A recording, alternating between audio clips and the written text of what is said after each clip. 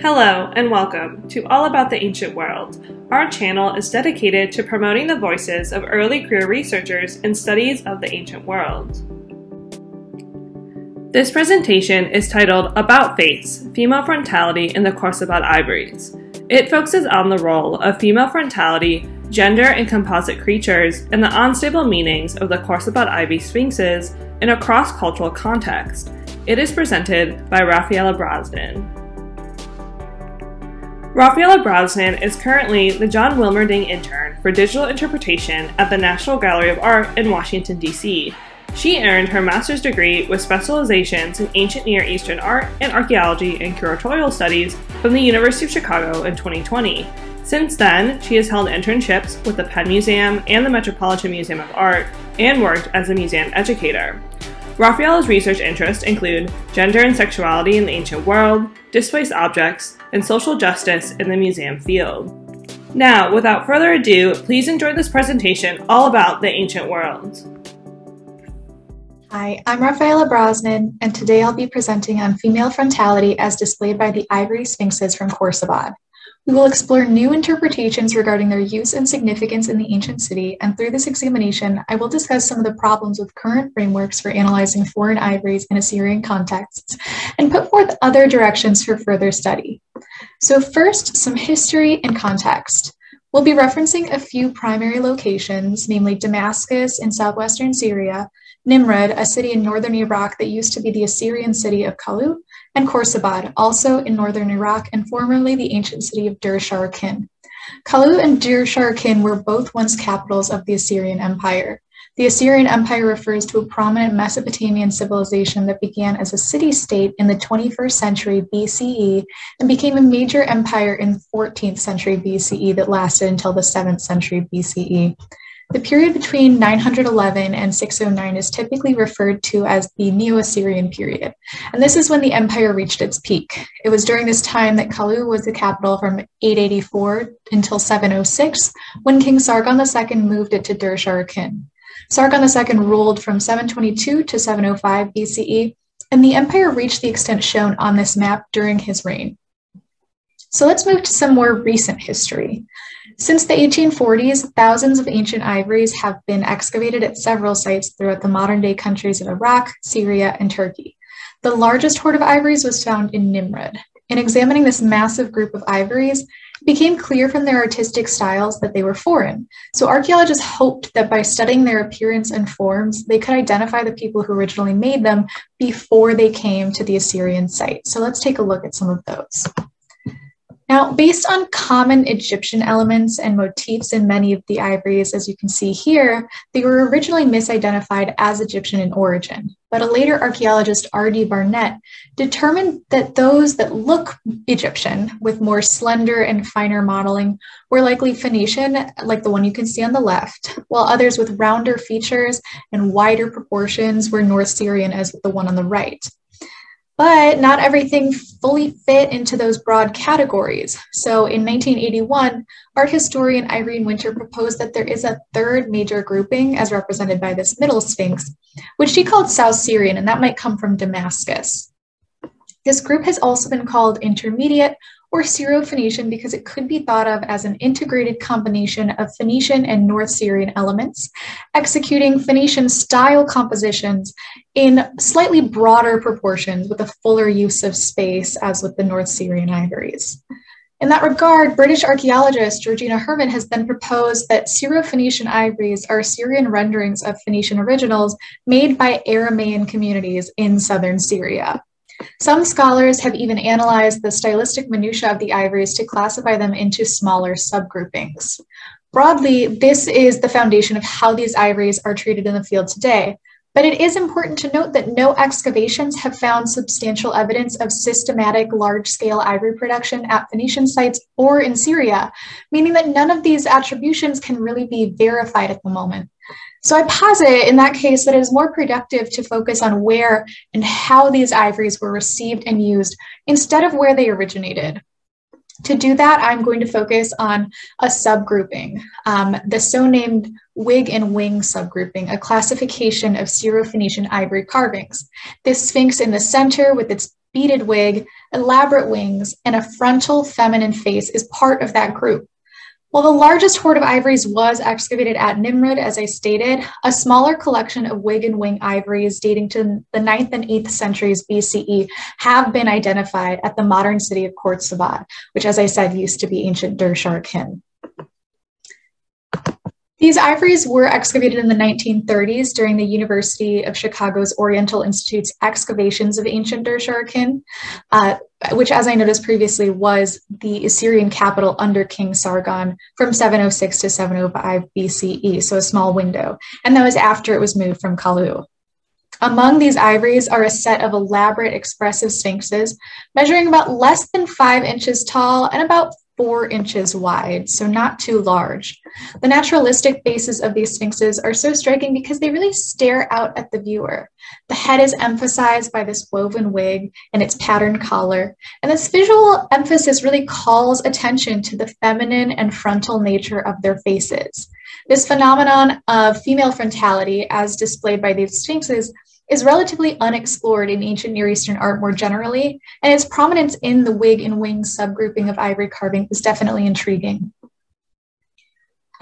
So Syro-Phoenician ivories are generally noted for their similarities to Phoenician compositions. However, while Phoenician ivory sphinxes do definitely share a similar striding stance, though I apologize, it may be difficult to see that in their fragmented states, Phoenician sphinxes are typically rendered in profile, and they nearly always wear this headdress called a names and an Egyptian double crown, as you can see here. The wig and wing ivory sphinxes are then distinctive for their frontal gaze, the striking pose, and their feminine faces. So I argue that these features constitute an original adaptation that distinguishes these sphinxes from previous models. So to explore this idea, we'll continue discussing their formal features and the potential cultural associations or symbolic significance that these specific sphinxes could have had in ancient Dur-Sharrukin. Now, unlike Nimrud, where excavations uncovered thousands of ivories, fewer than 50 fragmented ivories were recovered at Khorsabad, and most were concentrated in one area of the site, where the city's temple to the god Nabu once stood. Nabu is the Mesopotamian god of wisdom, and he was considered an especially important figure during the Neo-Assyrian period. The 28 ivories uncovered in the temple comprise 15 frontal sphinxes, 9 ivories with what we call the woman in the window motif, as shown on the left, and 3 panels with standing figures, as well as a single sphinx who is in profile. Most Levantine ivories found at Neo-Assyrian sites are panels that were once attached to wooden furniture, and those found in the Nabu temple are all consistent in terms of style, size, and iconography, suggesting that they may have constituted a single item of furniture. So between all of these ivory pieces, this item would have had a remarkable number of frontally rendered feminine faces, which definitely would have stood out against the comparative lack of female frontality visible in Neo-Assyrian art from the same time. At one point, it was assumed that the foreign ivories at Neo-Assyrian sites would have been piled in storerooms after they were obtained as tribute or booty, but textual records indicate that the ivories were highly valued in the Assyrian context, and they were actually utilized for luxury furniture in the Assyrian court. Depictions of foreign ivory show it in an Assyrianized style, as we'll explore later, and this tells us that foreign objects become Assyrian in a sense, and they were incorporated into the site for specific decorative or even useful purposes. While we don't know exactly how these ivories were used, comparisons to Nimrud do suggest that they could have comprised an ivory throne in the Nabu temple's throne room. In the throne room of Nimrod's Nabu temple, excavators did recover in situ a collection of Assyrian ivories that were once attached to a throne. They present an interesting parallel to those from ancient Dur-Sharrukin because excavators found 2 feminine ivory heads carved in the round at Nimrud, suggesting a presence of female frontality in the throne room there. Now, at Dur-Sharrukin, in contrast, no ivories and no throne were actually found within the throne room, but the grouping of these ivories suggests that they could have been used in the Nabu temple's throne room and later dropped in a passageway when the site was hurriedly abandoned in 705 BCE. Now, during Sargon II's reign, the Nabu temple was definitely a very important building.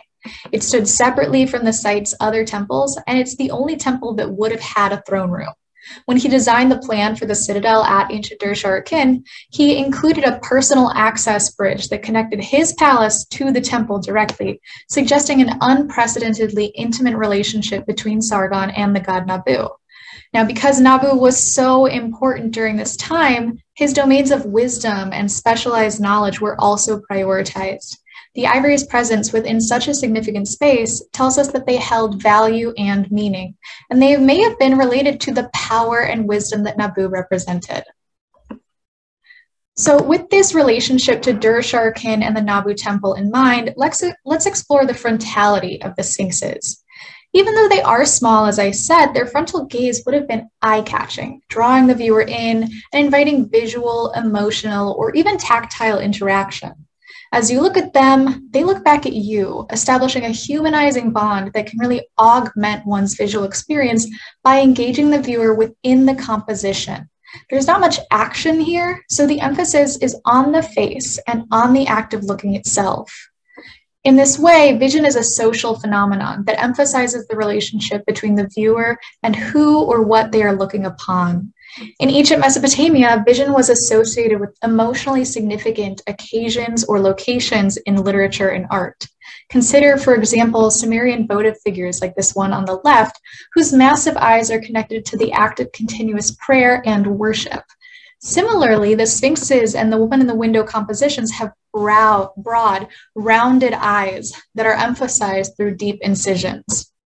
When we take into account the importance of looking, these types of artwork have the potential to intensify the viewer's emotional reaction to or intellectual consideration of the object through its bold stare. In addition to the cathectic and affective nature of looking, vision also has an intimate relationship with scholarly and artistic knowledge in Neo-Assyrian culture, which establishes an even stronger connection to the god Nabu. Nabu, the god of wisdom and writing, is often associated with scholarship and craftsmanship in Neo-Assyrian literature. Intriguingly, these realms of knowledge can also be linked to accessibility and privileged vision, which is demonstrated in the Nabu temple's architectural plan. A series of courtyards and chambers, as you can see here on this chart and map, limited access to portions of the temple, creating conditions of restricted visibility, as sections were often blocked by walls or required one to maneuver around corners. This was partly to control physical and visual access to important ritual objects in cult rooms, as well as scholarly records held in the inner chambers.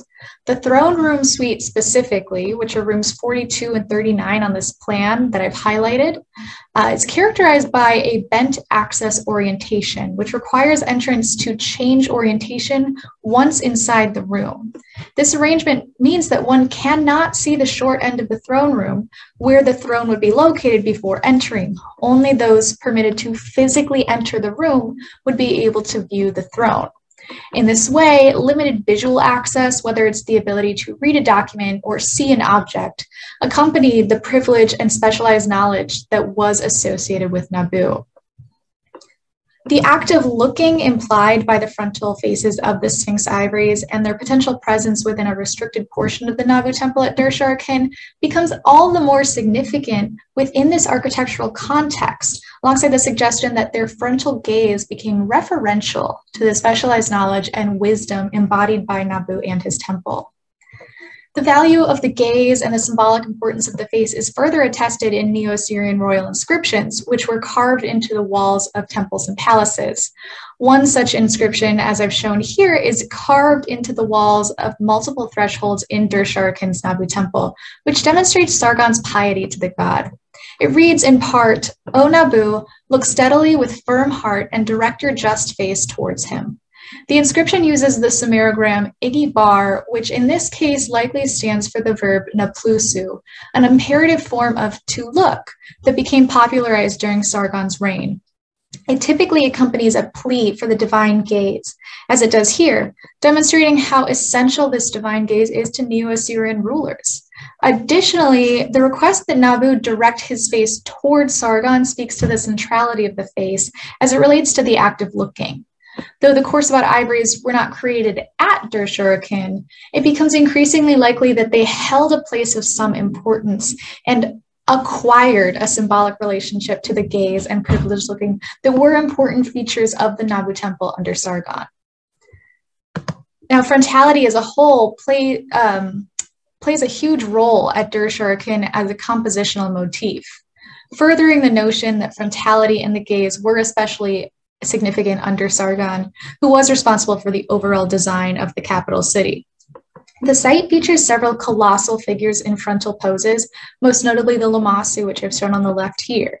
These are massive winged bulls with human heads that served as divine guardian figures. Their faces look boldly out to stare down whoever approaches, but their calm expressions, striding poses, and gently upturned wings draw a compelling visual comparison to the small, delicate ivory sphinxes that we're discussing. The pose is actually so consistent that archaeologist Max Mallowan has referred to it as a technique attributable to Sargon. In another instance, he actually refers to an ivory sphinx in this pose as a Lamassu. There are clear similarities between the colossal Lamassu and the ivory sphinxes, but the Lamassu as guardian figures are thought to stand this way in order to intimidate anyone who approaches the city. In contrast, the diminutive sphinxes are unlikely to be seen as physically imposing in any impactful way, despite their confidently staring faces. And this suggests that further investigation is still necessary to fully understand their potential connotations and effects within the context of the Nabu temple. So in addition to their frontality, the sphinxes from Dur-Sharrukin also differ from the more traditional male sphinxes that precede them in their gender presentation. In contrast, the long woven wigs worn by the wig and wing sphinxes are markedly feminine, and they have softer facial features that most scholars have interpreted as feminine as well.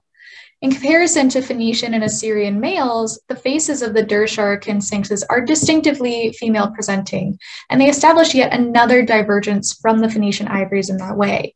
Furthermore, the ivory's presence in Dur-Sharrukin stands in stark contrast to the disproportionate representation of women in Neo-Assyrian artwork. So the femininity of these ivories definitely would have stood out. The Neo-Assyrian court valued and likely used foreign ivories, including those with frontal females, which were likely kept in part as souvenirs or proof of military victory. In addition to evidence that the Nimrod ivories were displayed and engaged with as noted above, records, descriptions, and even depictions of ivory furniture taken as booty or tribute indicate that foreign ivories had a rhetorical and social value within the Neo-Assyrian court. Neo-Assyrian depictions of ivory furniture, such as reliefs, are typically stylistically Assyrianized, but historical documentation indicates that these scenes likely represent foreign objects. One such example appears in the well-known garden scene relief from Nineveh, the Assyrian capital after Dur-Sharrukin was abandoned, and it depicts the Assyrian king and queen sitting on furniture after the defeat of Elam. The chair, table, and couch here match descriptions of furniture with ivory fittings, and the scenery also illustrates the foreign site of the military victory. Intriguingly, the couch and chair atop which the king and queen recline bear images of what appear to be long-haired, frontally oriented women. So let me show you a detail of that. While some scholars have proposed that these figures on the left are beardless eunuchs, they bear more resemblance to the women at the window motif, rendered in an Assyrian manner. And on the left, you can actually see that the box that's on the table in the scene also has sphinxes very similar to the ones that we're looking at, also with longer hair, though it is difficult to tell whether or not they are posed in profile or frontally. Overall, the garden relief indicates at least a visual presence of these designs at Nineveh, and it demonstrates that female frontality may have had a conspicuous presence in the Neo-Assyrian court. Now, the notion that a Neo-Assyrian audience would have appreciated ivories with female frontality is also supported by the beauty standards held in the Neo-Assyrian court. As the Assyrian Empire at this time stretched west to the Phoenician coast, like I showed in the map earlier, the Neo-Assyrian court had access to a variety of Levantine luxury goods, and Assyrian elites would have even taken Levantine wives.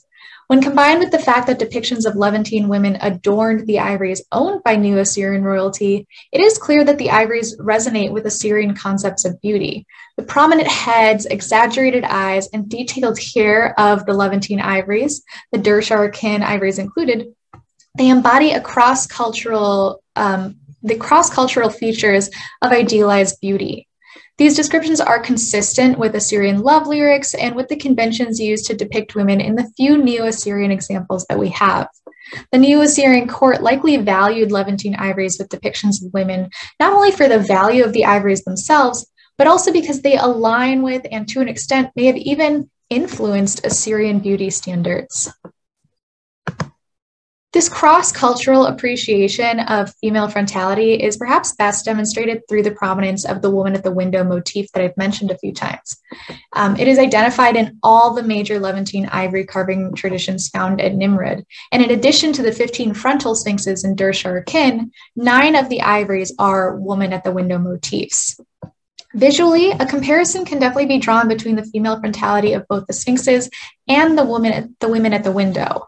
The woman at the window ivories bear similar facial features and long hair like the sphinxes, and they're stylistically congruent as well. The female frontality of both motifs likely had consistent or related implications, and the woman at the window motif has been the subject of abundant iconographic study. And while not everyone agrees on the composition's symbolic significance, most agree that the common pattern would have had specific and meaningful connotations in a variety of cultural contexts. Some scholars have interpreted the woman at the window as representing the meeting of male and female at a threshold, as is described in tales of courtly love. This may have had sexual implications as well. Art historian Irene Winter, who I mentioned earlier, has also re-examined earlier analyses to suggest that the women at the window represent a powerful and affective gaze that brings atypical visibility to women and their faces, much like the sphinxes do as well. So while the faces of the sphinxes and the women at the window are feminine with soft features and markers of gender, the overall figure is still not explicitly sexual. In fact, most complete examples of wig and wing sphinxes do have the suggestion of male genitalia. It is relatively common for the few depictions of Assyrian queens to be somewhat masculine in their flat-chested appearance, but the combination of explicit femininity and masculinity is somewhat unprecedented. Composite creatures like sphinxes are the perfect ground for exploring complex and fluid ideas like gender presentation and sexuality because they invite these creative subversions. Composite creatures and fragmented and fantastical, yet complete and powerful all at once. So they allow craftsmen and consumers to seamlessly combine people and monsters as well as male and female presenting features in a way that more straightforward subjects might resist. The sphinxes bear these intriguing patterns of androgyny, gender play, or even a dual sexuality that is as of yet unexplored in Levantine, Aramaean, and Neo-Assyrian contexts. What is unclear exactly what this combination of features could have meant in a Levantine context, it also might have held a different significance in its Assyrian context of practice. And if it is the case, as I've suggested, that the Dur-Sharrukin ivories were displayed and used within the Nabu temple's throne room, then the Sphinx's androgyny and frontality, along with the women at the window ivories, could have had a significant symbolic importance for the temple's Akitu ceremony. In Neo-Assyrian settings, the Akitu festival was an annual performance ritual celebrating the divine marriage of Nabu and his consort Tashmetu, a goddess associated with wisdom and sexual attraction. And they used this ceremony to affirm the king's legitimacy and continuing divine favor. The throne room suite of the Nabu temple was a part of this ceremony, serving as a location for the divine marriage. In this case, the dual sexuality of the sphinxes could have become referential to this ceremony in a symbolic way, representing the union of Nabu and Tashmetu, of male and female. While it is not certain that these ivories were held or used in the throne room of the Nabu temple at Nimrud not only had ivories depicting sphinxes, but also 2 ivory female heads carved in the round, which, as I said earlier, offers a form of female frontality that may have been involved in the Akitu festival there. So it definitely supports this idea. These examples from Nimrud serve as a precedent for the female frontality displayed by the sphinxes and the women at the window in Dur-Sharrukin's Nabu temple. As Dr. Virginia Herman has put it, the woman at the window motif represents the, quote, meeting of the sexes at the opening between the inner realm of women and the outer realm of men, unquote. And that's in the same way that a marriage may signify a gender union. The dual gender of these sphinxes may then serve to embody this meaning of the sexes, joining male and female visually. Just as the sphinx's body joins masculine and feminine features, the female frontality acts in a similar way. Like the marriage ceremony between Nabu and Teshmetu brings together wisdom and sexuality, the female frontality of the Khorsabad sphinxes also serves as a visual union of those same qualities. Now, gender, frontality, and use are all exciting avenues for interpretation of many of the Levantine ivories found in Neo-Assyrian contexts. But what can this project tell us about Syro-Phoenician ivories more broadly? Well, I argue that it provides an alternative framework, an alternative to the frameworks of originality and hybridity that dominate the studies of ivory classifications. As I described earlier, a leading theory about the origin of Syro-Phoenician ivories is that they are copies and adaptations of Phoenician originals.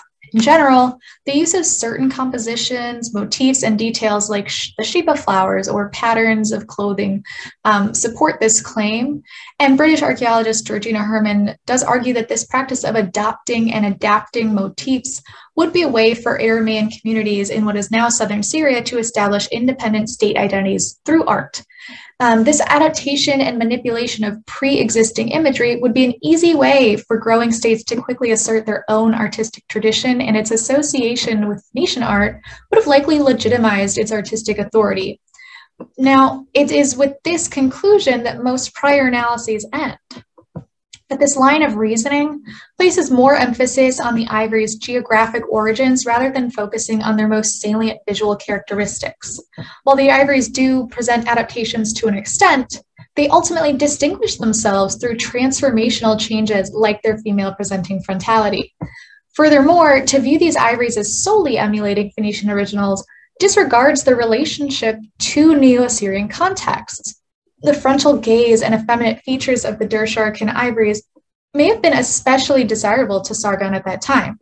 The presence of furniture covered with wig and wing ivories in a place of importance, like the Nabu temple, indicates that these ivories were valued for their own merits.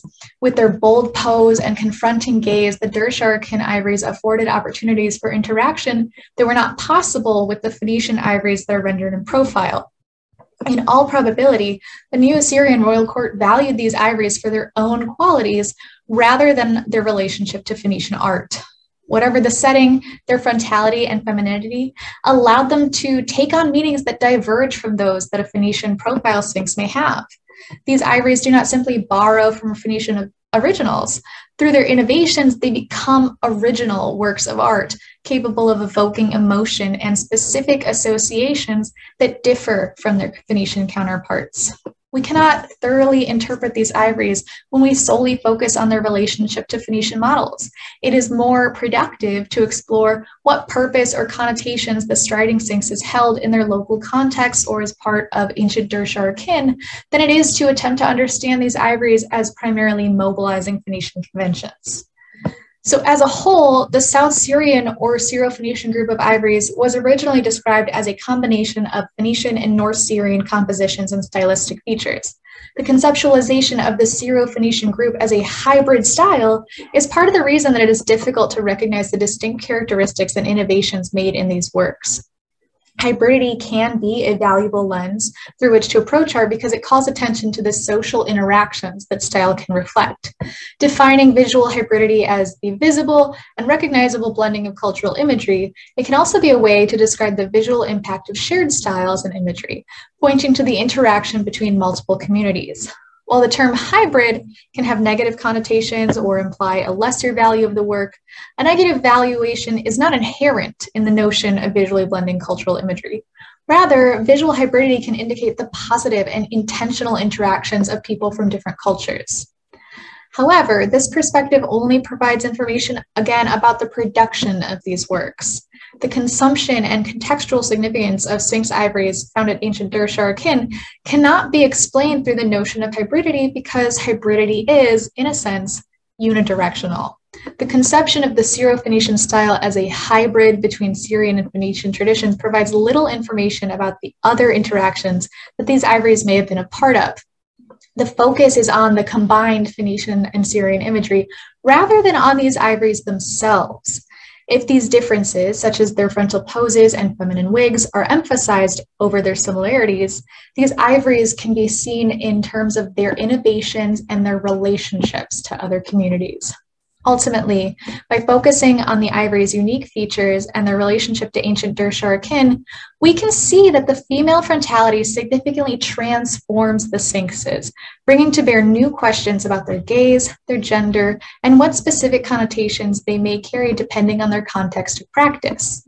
Through research on these topics, I hope to create a foundation for other avenues of study of the somewhat overlooked characteristics of the Khorsabad ivories, and to begin a broader conversation about the affective nature of female frontality and its role in the ancient Near East.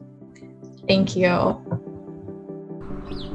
Thank you for watching About Face, Female Frontality in the Khorsabad Ivories, presented by Rafaela Brosnan. If you have a question about the content of this lecture, please leave a comment below. If you liked this video and want to see more, click the subscribe button and don't forget to hit the notification bell to get updates about future videos. If you want to know more about all about the ancient world, check out our website, linked in the description below. And if you're an early career researcher and have an idea for a lecture of your own, please check out the call for papers on our website and consider applying today. Our next deadline is April 1st, 2022. We hope you enjoyed learning all about the ancient world, and we'll see you in the next video.